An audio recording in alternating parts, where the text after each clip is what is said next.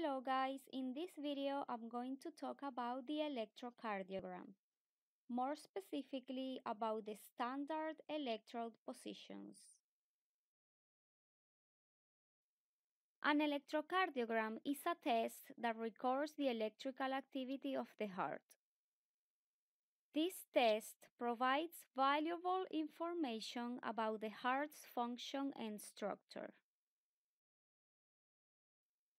In this chart, we can visualize the precordial electrode positions.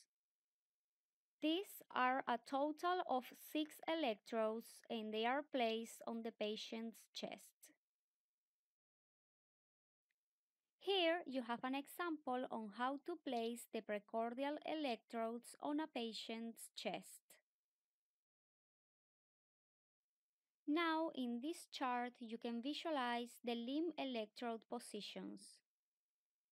These electrodes are placed on the patient's arms and legs. And here you can have an idea on how to place the electrodes on the different limbs. Thank you for watching. Don't forget to subscribe and like this video. Bye!